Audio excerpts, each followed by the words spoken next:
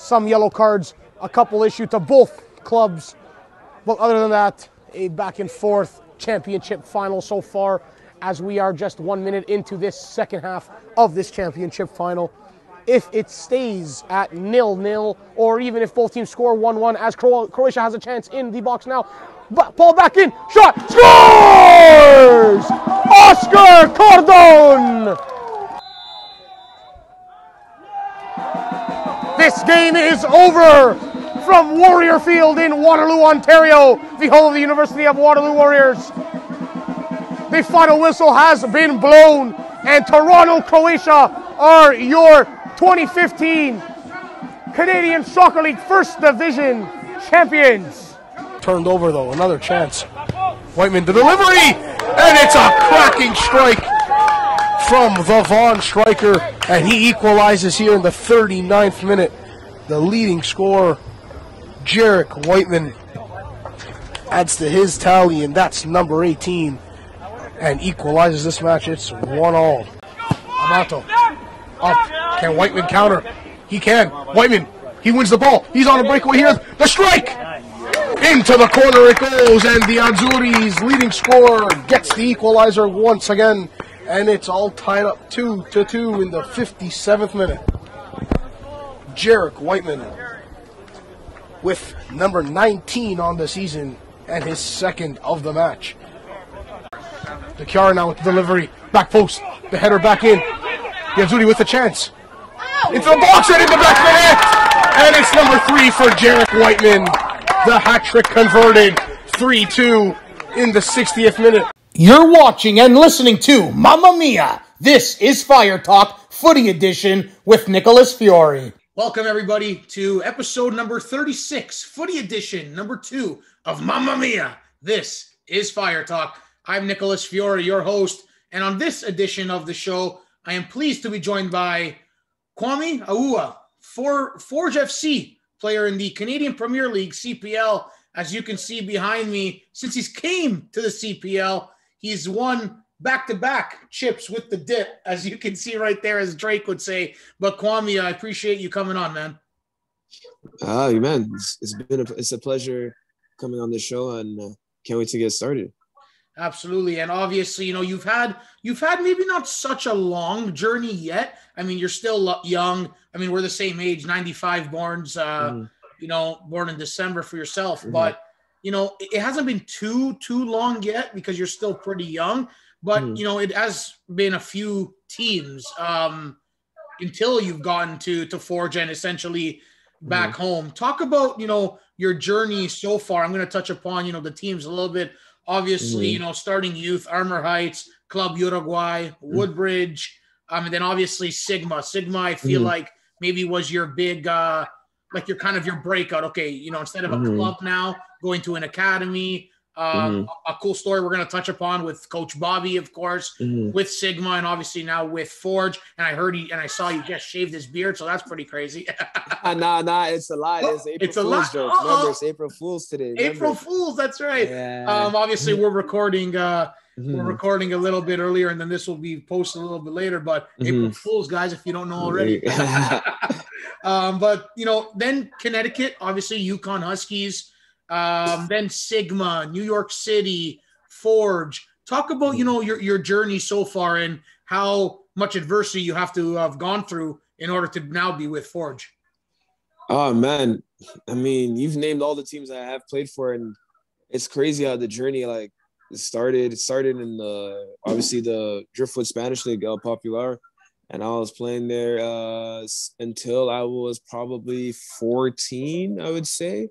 And then I changed from Armor Heights to Uruguay within the Spanish League, and Uruguay was more exposure. I mean, better football, better coaching, and I've always just been the person that, like, I always wanted to take the next step, the next level, play with better players, better myself. I was never a guy that was the best on my team, and I always liked it like that. There was always a viewpoint, like a max point to reach.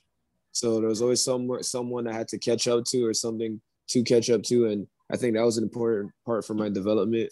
Going to Woodbridge, it was a great experience. I got to win the Ontario Indoor Cup. Went to Ontario Cup semifinals. You know those famous tournaments, the Robbie tournament, all those tournaments of growing up. Yeah, got to play in those. Those are great experiences. And then finally, I just made this switch to Sigma, and that was partly because of the guys that I grew up playing with on Uruguay, which was like Christian Samaniego, Richie Larea, Kyle Laren. We all grew up playing together on Uruguay. We had a Club Uruguay versus Brampton Battle Cats battles with Kyle Laren and Chris Stanko and those guys, and Markel and Justin Sauter. So we all ended up going to Sigma and reunited there. And from there, we just all took off. And then going from there, was able to get a full scholarship to University of Connecticut. Did well in my 3.5 years there, and then got drafted to New York City FC, which was the beginning of my pro journey. It's funny, Kwame, because I'm telling you, both us the same age. I mean, I'm in November, you're in December. I could almost guarantee we probably played against each other down the line, because I played youth rep my whole life too. I played in Spanish League 1 year. Yeah. Played for Brampton East, Aurora, Etobicoke. So we probably played against each other. I know my good friend Sebastian Horo, he was on the Battle Cats. We're very tight. We're best friends to this day. Yeah. Played high school football together as well. So, and he played against you as well. And it's just crazy how the soccer world can work. And look at yourself now, and a Jonathan Osorio and a Cavallini and a Richie Larea, Chris Nanko. It's like sometimes you may have different paths, but eventually you might even be playing on the same team together, or even against each other within the same league. So that's pretty cool, of course. With UConn, you mentioned full scholarship, of course. Was there any other options when it was time to maybe pick your NCAA journey, or was UConn like the best fit for you? 64 games played, you popped in 8 goals as well, midfielder, left back. You're pretty versatile too. But was UConn the place? Honestly, going in to before 12th grade, I didn't have that many options. I had coaches like probably from University of Buffalo message me, University of Vermont. I wanted to visit University of Vermont, and then I had like Temple University. It wasn't that many big schools. And it's honestly a testament to Sigma and like the 95 age group, what we were able to do. We opened the gateways for some of these younger kids to go to these big time schools because of the performance that we put into the showcases in North Carolina and showcases at the Potomac tournament and the Sigma showcases. Like we put in those performances in the showcases in the States, and it grabbed the attention of a couple, like the Syracuses, the UConns, the Boston colleges. Like Kyle Becker went to Boston College, the Oregon States. Like at those times, those are the schools that we were looking up to. And then UConn just happened to be the year before top 2 in the country. And how I got there was literally, I was so close. I was like this close to committing to Vermont, but I bet on myself. I didn't want to sign the national letter just right away before the Sigma showcase. I wanted to give myself one more opportunity. And if I couldn't get anything better, then I was going to obviously settle with Vermont, which in the back end, it doesn't sound good, but for my personal ambition, it was like, okay, let's see if I can do better, right? Well, you always want to push yourself, right, Kwame? Yeah. And see if you can take your talents, sort of say, to like a next level and challenge yourself. Because really, sometimes when you don't challenge yourself, it's a possibility that you might not even become better. Is that even a thing? That is another thing too. So I didn't want to go. I wanted to go somewhere where like I said before, I wasn't the best player, and somewhere where like that they still wanted me and I'll be an integral part of the team. So when UConn came to the door, I was like, it was definitely a yes, because they were top 2. I think they were second in the country in attendance and like top 5 in ranking. And then Kyle was going to UConn as well, Kyle Laren. So it was like, it was an easy pick for me. So I ended up going there and had a great 3.5 years, 4 seasons. So I enjoyed it as much as possible, and I performed clearly good enough for Patrick Vieira to draft me to his team. Exactly. Like, and we're going to touch upon that. I mean, the name in itself, Patrick Vieira, is like, wow. It's one of the biggest names in football, let's be honest. But from 2013 to 2016, you were with UConn, and then 2014, 2016, you know, you came back to Ontario, came back to Mississauga, you played with Sigma, the youth academy that you were with, then played League One Ontario, 6 caps there with a goal. Then 2017, 2018, drafted in the MLS with New York City FC, 10 games played. And then you moved to Forge, back in Hamilton, back in the greater Toronto area. 35 games already, 1 goal, 2 championships, back-to-back. Just wanted to throw the stats out there. Talk about, you know, New York City. Obviously, you know, after UConn, coming back to League One Ontario, which is technically, I guess you can classify semi-professional in Ontario. Were you a little bit, you know, not upset, of course, because, you know, Sigma is still Sigma, one of the top academies in Ontario, in my opinion.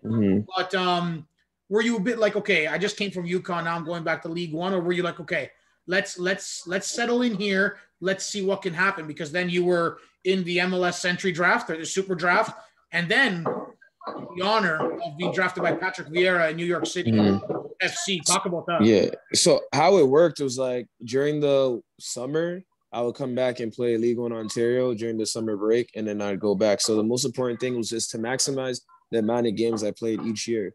So then I would always come back into preseason with UConn in August. I'd already be game fit. So it was never playing catch up. I was always ready to go, so I can be firing from day one. So I never looked at Sigma and League One Ontario. And plus, when League One Ontario first started, it was 2013. It was after my first season at college. Yeah. We had a lot going on. After my first season at college, I got called up to the U20 national team camp. And then from there, I went back to League One Ontario. So like, I was like already in a groove, and like to build off of that, League One Ontario there's so many guys from that first 1, 2, 3 years of League One Ontario that are now in professional ranks, whether in Europe, whether in MLS, CPL, whatever. So you can see the competition was there, and it was always gonna be good enough for me to go back to school and step up my game even more. So it just kept me fit. It kept me in a professional environment, and it helped me going to the next level. I mean, playing the maximum amount of games. It was 1 year that I played consistently from August all the way from August 2014 till December 2015. Wow. Yeah. Yeah. See, so a year and a half straight, I was playing games. Yeah. And that was really important. That was my best year in college. Best season in college. And see, that's huge for you, because, you know, it just touches on the ball, right? Every single time, every single training, every single game, right? I mean, I know like you, it touches on the ball. Every time you can get touches on the ball, it's important, right? At any level. And obviously that propelled you and helped you in getting drafted. In 2017 MLS SuperDraft, 16th overall by New York City FC. First of all, how honored and humbled were you to be drafted in the MLS, but also from a legend, a French legend in Patrick Vieira?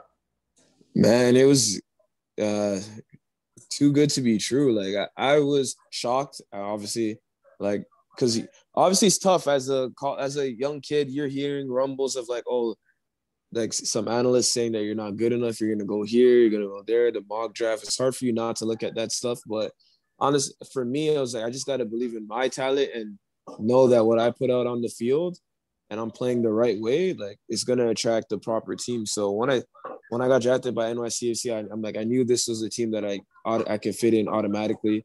There was guys there that accepted me from the start, and it was a grind. I mean, that's probably one of the only MLS teams that doesn't have a second team, and to go against the likes of like Pirlo, David Villa, and these guys every day, it was a blessing, and it was not a curse, but it was challenging. But I never took it for granted. So it was important that like I obtained everything I was able to obtain, the knowledge from Patrick before he left to Nice, halfway through my second season there, and just continue learning, keep pushing. And then after that, it's just about games, just getting game time, getting meaningful games, meaningful touches, right? You were coached obviously by Patrick Vieira for a little bit there, and you mentioned, you know, David Villa, Andrea Pirlo, you know, playing with those guys. Did you ever like wonder like what the heck am I doing here? Or no, like, you know, this is where I belong. I'm gonna work my tail off and and to play with these guys. Were you a bit starstruck as well, or like, I can't believe I'm here. Let's get to work now. Oh no, most definitely I was starstruck when I think the first starstruck part was when I first met Patrick in the hotel in LA before the SuperDraft. Me and Chris Neckel took a picture with him. This is before I had any collection that I was gonna go get drafted by NYCFC. And then when I finally got drafted, I met my boy, who's like one of my close friends, who plays for Leeds United now, Jack Harrison. Like, as soon as I got drafted, he met me backstage. We chopped it up a little bit, and then I received a text from David Villa. So that was another. Wow. I was like, damn, this guy. I was like, damn, he got my number right away. Yeah, and then another starstruck moment was when I finally got into preseason and I met Andrea Pirlo, and I was like, yo, this guy's one of the coolest guys.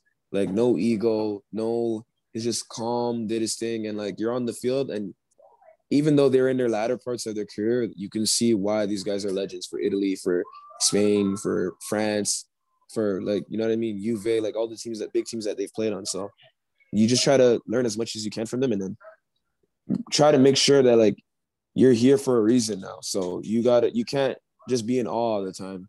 Yeah, they do amazing things, but you gotta find a way to be part of that amazing team. Absolutely. And a way, you know, that you could be a part of, you know, a team like that with all those players is obviously your versatility, Kwame.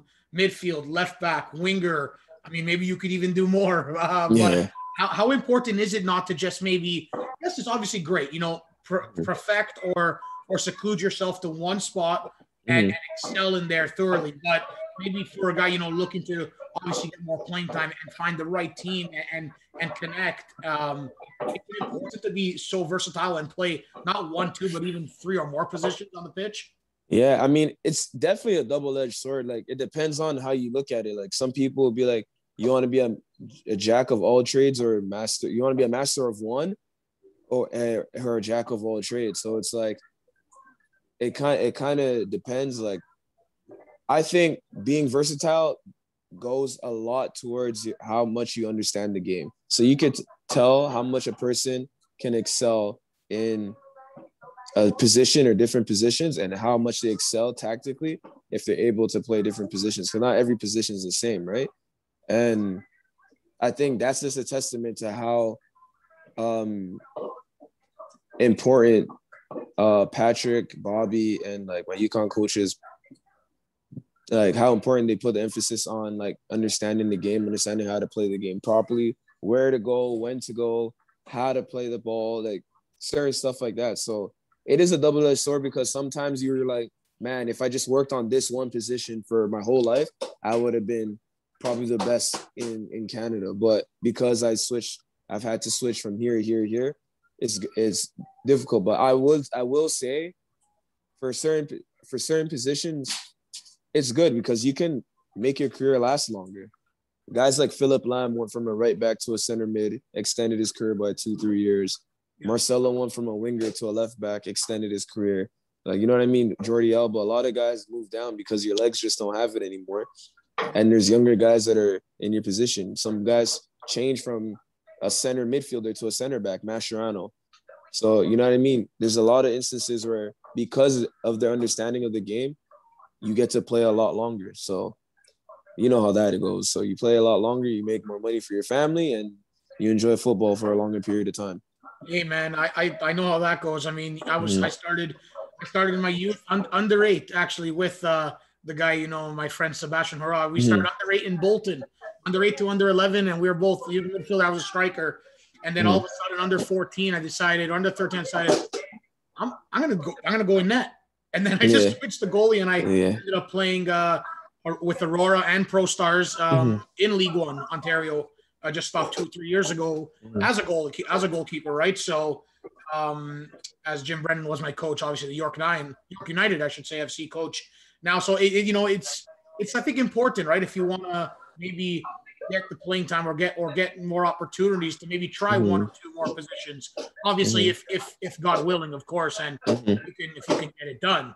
And obviously you did. Kwame, I want to touch upon the youth to the academy difference. Obviously you were younger, of course, but you know, switching from, you know, Armor Heights, you know, an academy in youth, Club Uruguay, Spanish League, Mm-hmm. and then Woodbridge, and then going to Sigma, a few clubs there, then the academy route.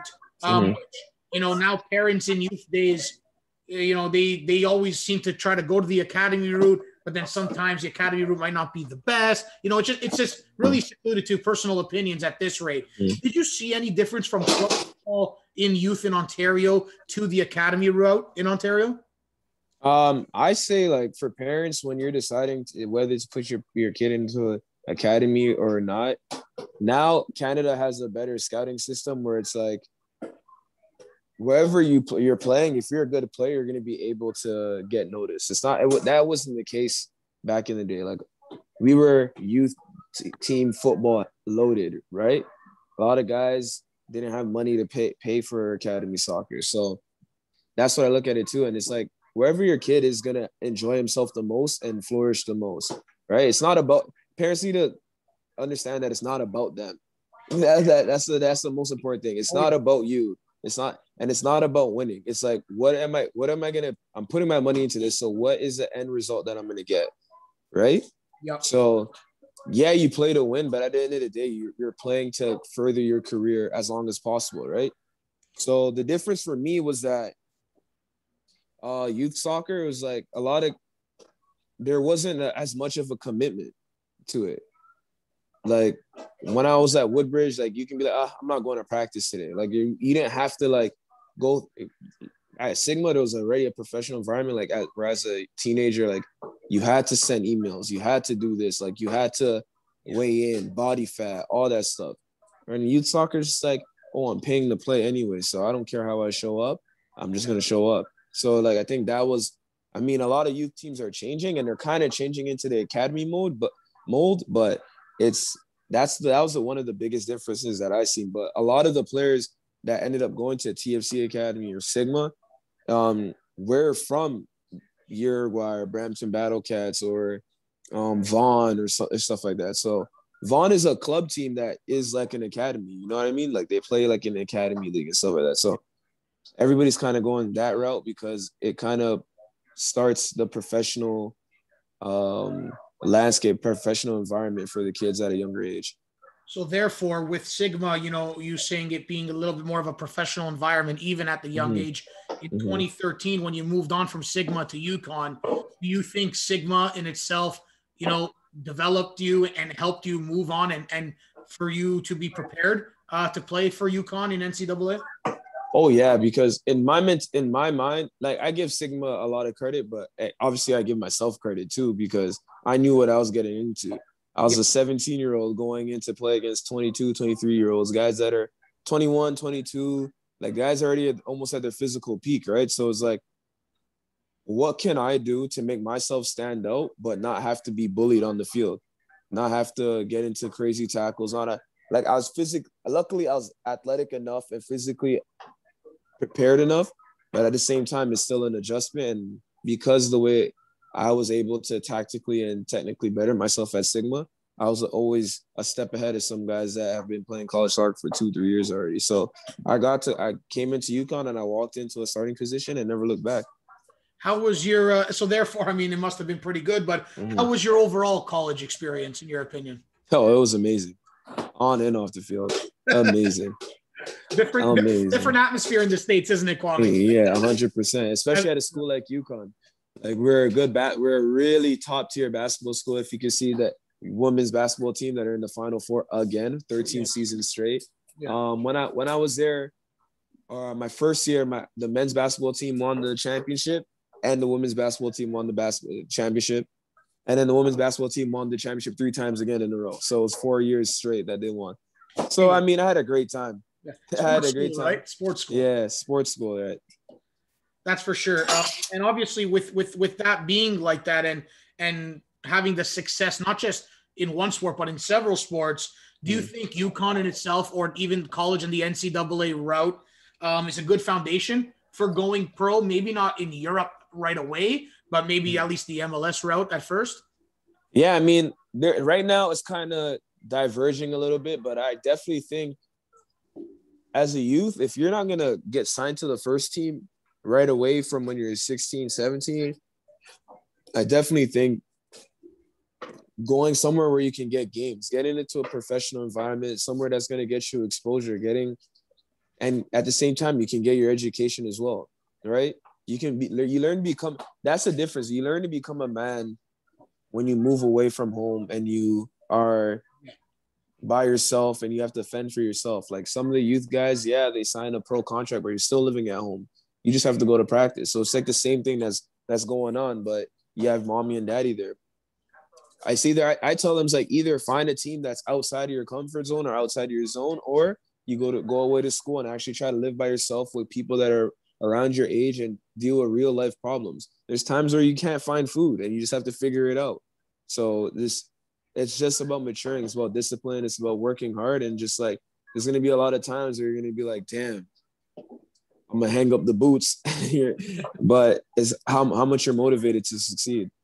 Absolutely.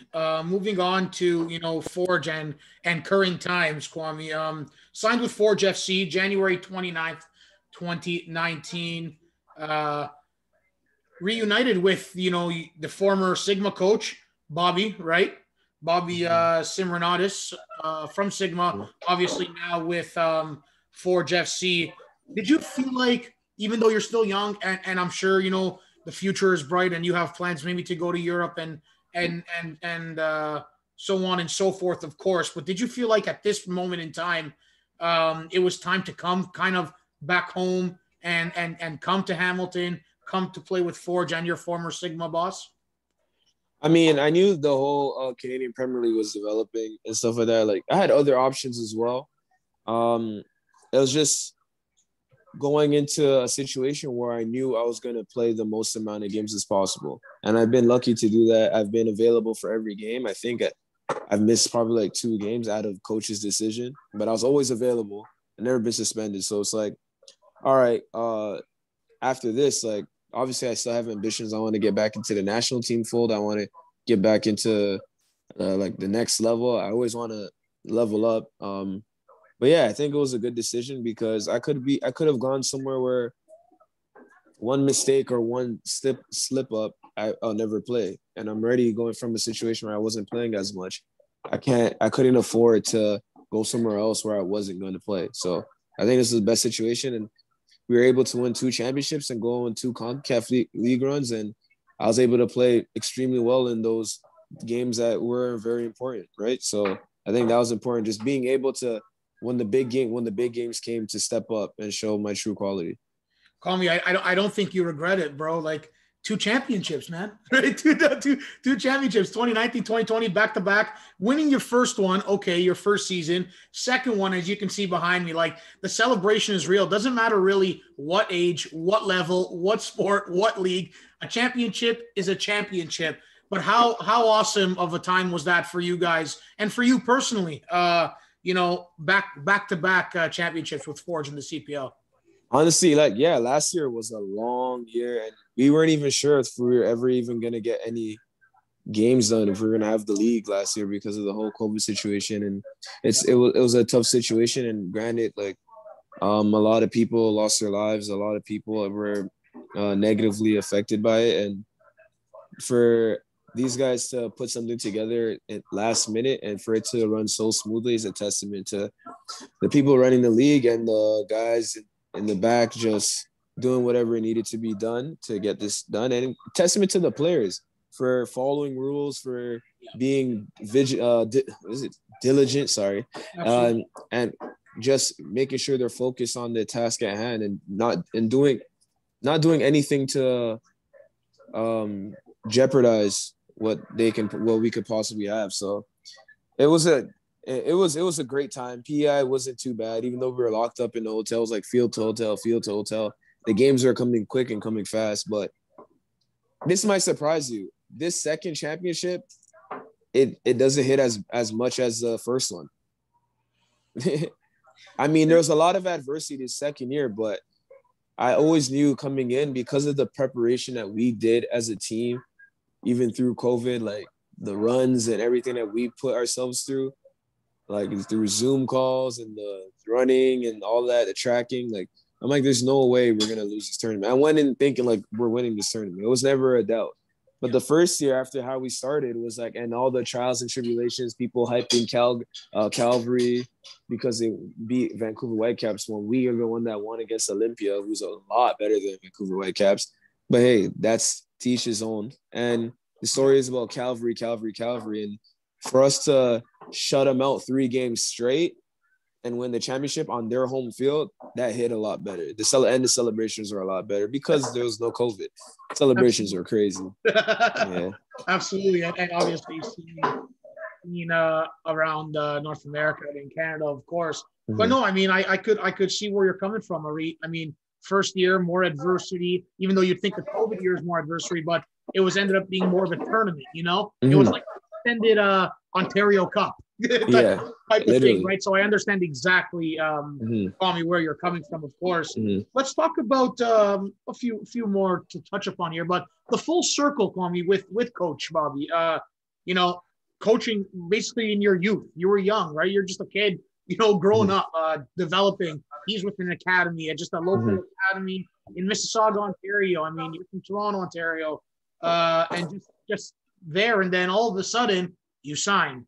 He's the first Forge coach, and you're back with the guy who I guess you could attest to maybe helped you in a way get to where you are today. That's pretty much a full circle football moment, if I don't say so myself, isn't it?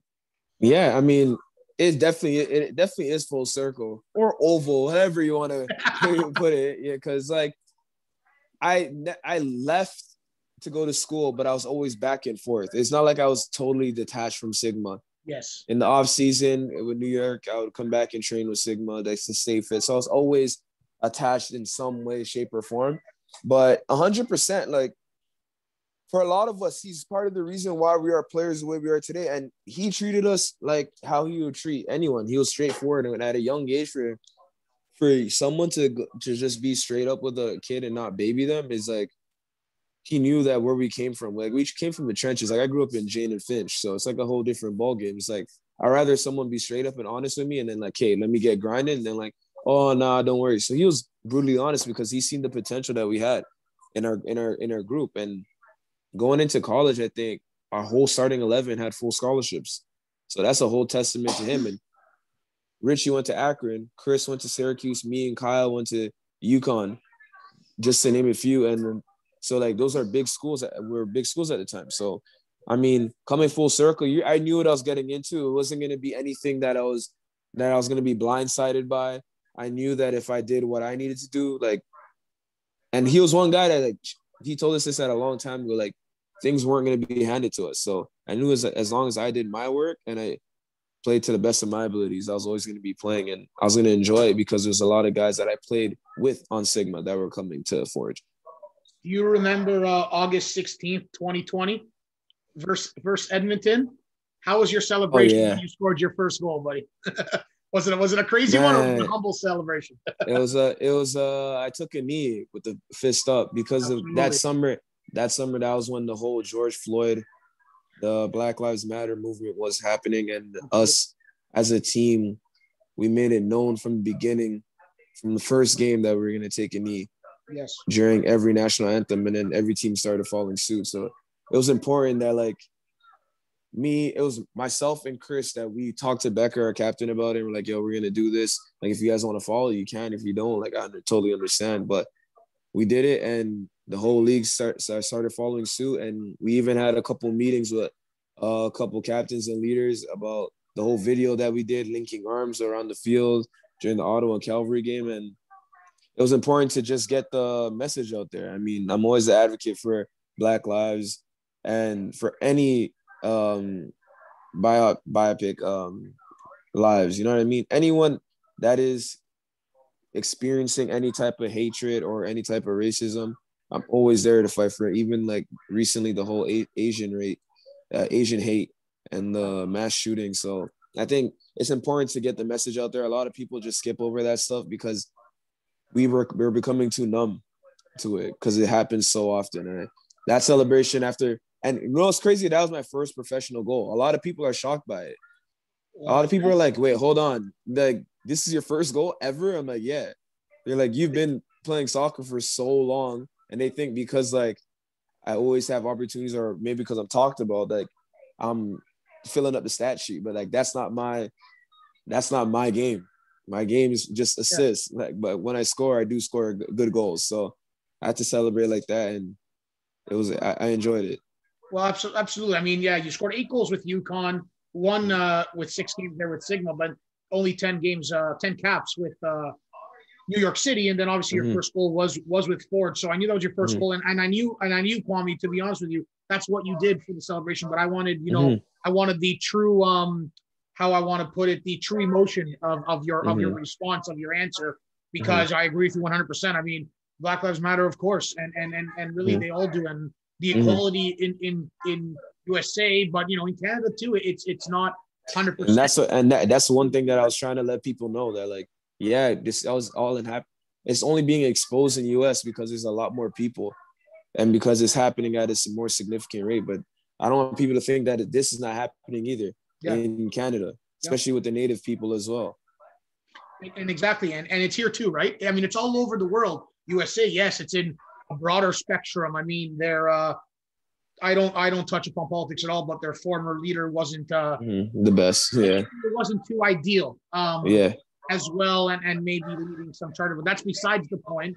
But I'm glad you did that. I'm glad you responded like that, because we need more of that. You see the NBA, you see the big, the big 5 major sports leagues do it, but the Canadian Premier League, as you can see, coming up, getting better, more versatility, more nations being represented of different backgrounds as well. So that's very important. I'm glad you brought that up. Just want to touch upon Canada a little bit. Obviously, you've had your Canada experience being called up, 23s, March 17 for a couple friendlies, and you want to get to that. You want to get there. You see, Lucas Cavallini, and you see your friend Kyle Laren. You see your friend Richie Larea. I'm sure you know John Osorio well, and you know that entire roster pretty good, right? And and I know you can get there. I know you can get there. I mean, I've seen you, I've watched you. I mean, we're the same age, right? So I know we know a little bit about you, and it looks like maybe even some mutual people that we even are in contact with. But what do you, how is it always, representing your country? I know you did it once with a few friendlies, but is it that feeling where like, okay, if I'm not always there, I need to be always there. And if I am always there, I need to continue to work my tail off in order to keep on representing my country.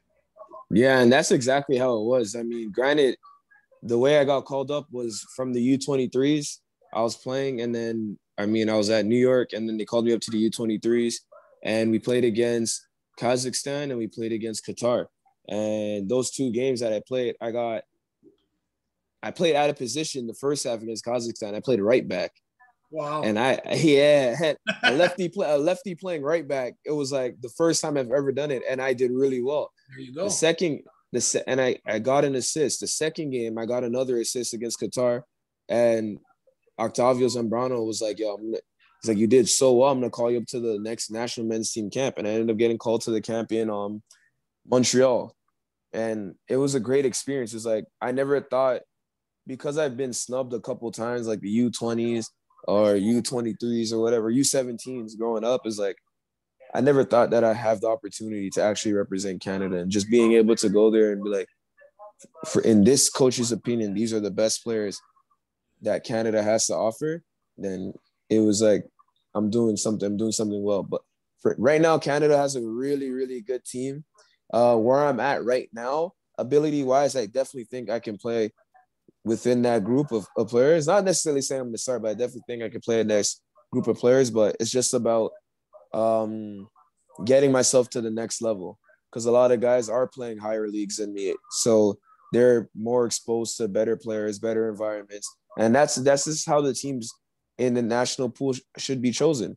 Like, you're choosing the players that are playing on the best teams and are consistently playing the best competition. So for me to get back there, like, which I want to get back there, I have to make another jump, either overseas, Europe, and continuously prove myself that I deserve to be there. But I do get a couple messages here and there from guys that say like, "Yo, you deserve to be here." But until I do what I need to do to get to the next level, then I won't be there anytime soon. But hopefully sooner than later.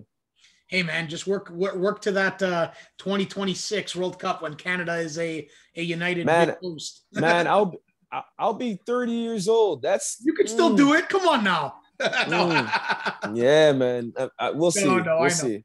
I know, absolutely. But for people who don't know, Kwame, like it's not just a club team, right? It's a country. You gotta work your rear end off to get on a team for a country.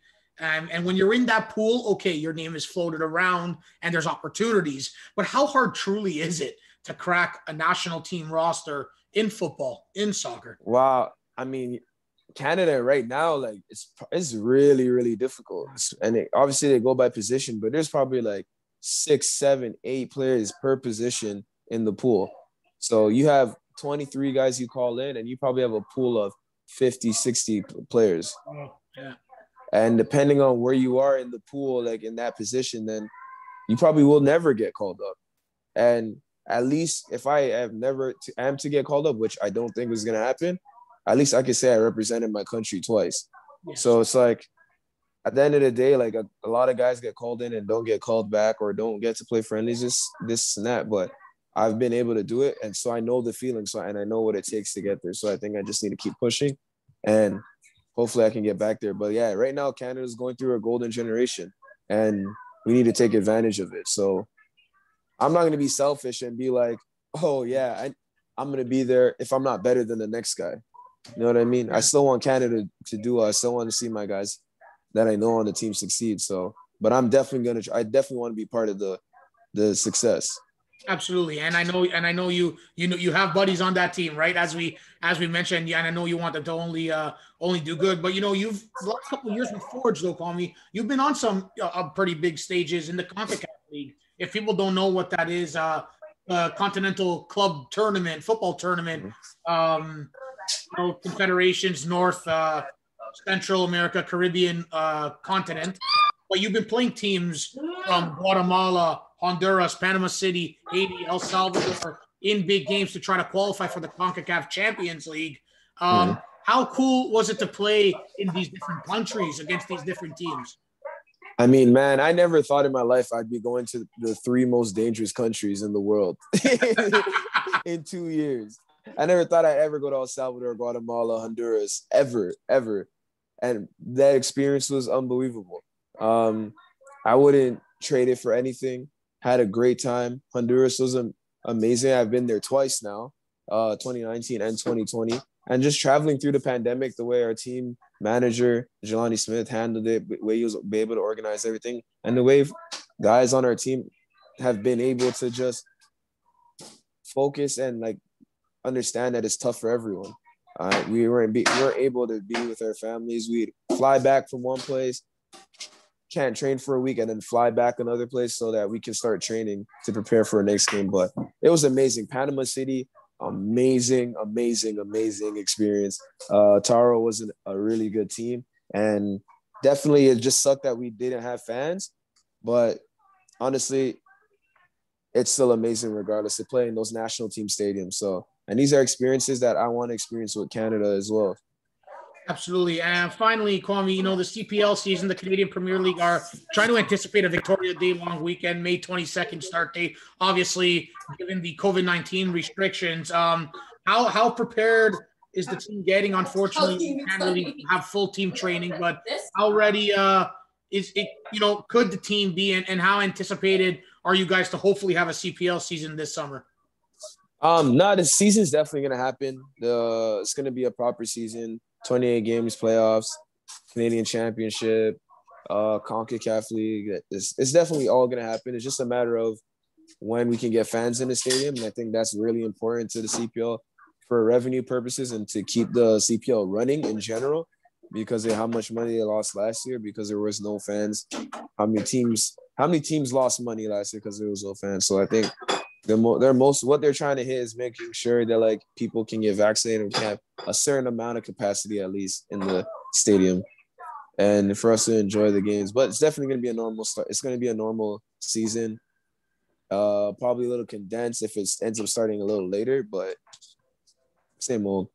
Absolutely. Listen, Kwame, I appreciate you coming on the podcast, coming on the show. Great episode, and I know a lot of people are going to enjoy it.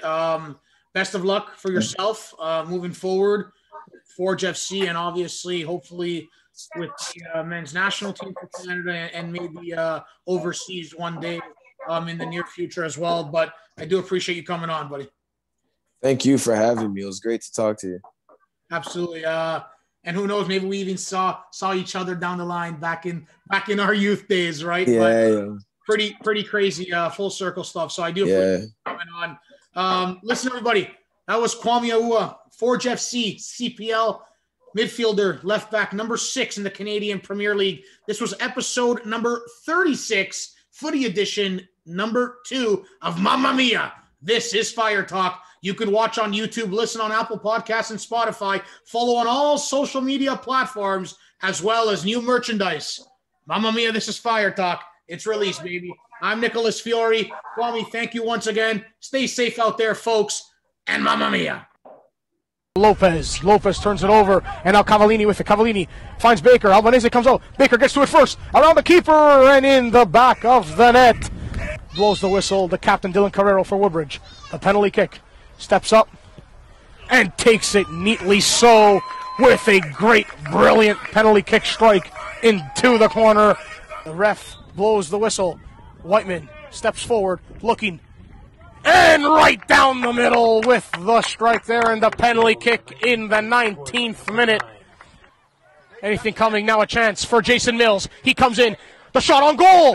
Off the woodwork again, the rebound comes out, to Mills again, shot scores! Oh my word, number 11 with the finish, and that's Brandon Mills. Oakville looking to play long instead of building up. It's going to favor them off the second ball. A chance for the Blue Devils. Can they get anything on goal? Goes back outside looking for the offside call. It's not.